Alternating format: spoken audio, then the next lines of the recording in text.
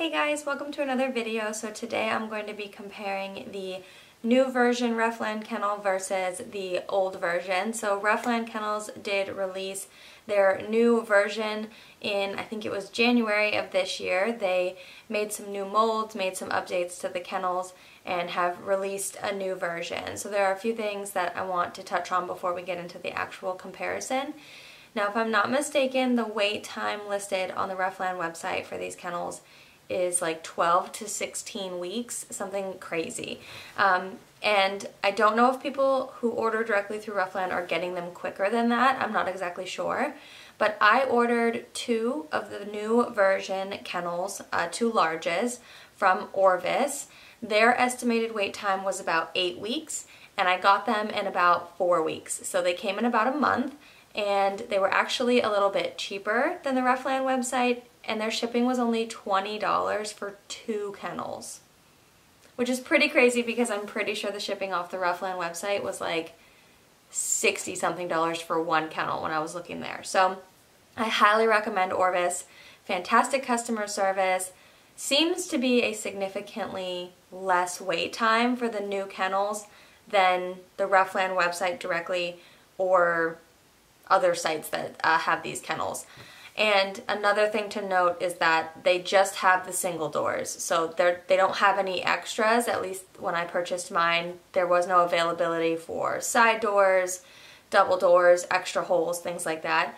It was strictly the new kennels, single doors, and they had intermediate, large, and extra large, I believe. I will have Orivs linked down below and you guys can take a look. But I was extremely happy, basically, with the ship time, the cost, everything about it was just a really good experience. So if you're looking to try to get those kennels a little bit quicker, I highly recommend Orivs if you don't have special needs, like extra doors and things like that. So let's jump right into the comparison. There really isn't a whole lot different with these kennels, but enough where they up the price a bit. So let's go ahead and get right into it.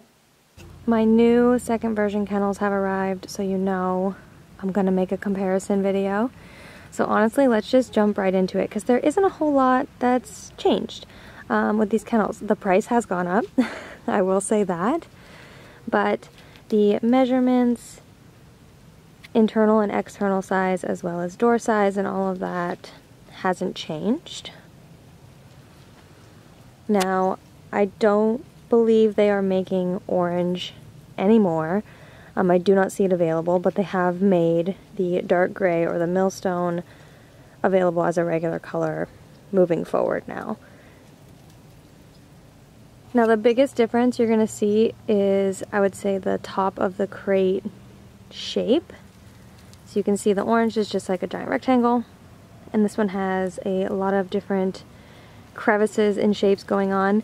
Now, the first thing is the handles come standard with these kennels now, so you do not have to pay extra for the handles, and they've made them where they lay flush within the kennel so that when you stack them, you don't have to take the handles off.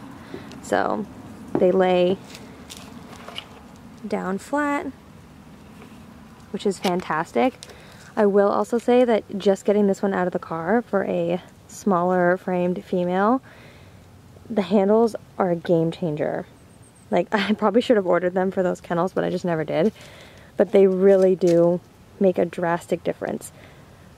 Now, because another kennel will still stack on top of this one, I have no reason to believe that the trays also, I mean, I believe the trays will stack. I have nothing that would tell me that they won't stack on these new kennels. A big thing is I did buy the coupler set to attach mine together, since I'll have 2 larges, and having these inlaid changes like the location. So the coupler set will still fit, but they sit kind of forward a bit when you attach them, just because of this cutout here.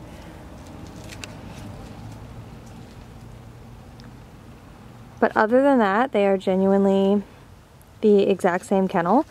I do notice just right now looking that the old doors, I don't know if you can see that, there you go. The old doors had the RTK like cutout on them. The new doors do not. Doesn't really matter, but just something I see that's different. Now this millstone is beautiful. It is a dark gray with white, black, and orange specks in it.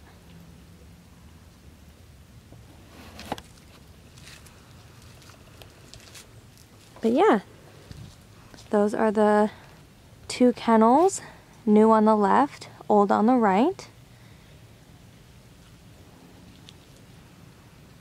But yeah, honestly, if it's just for the handles, like, do it. Totally worth it.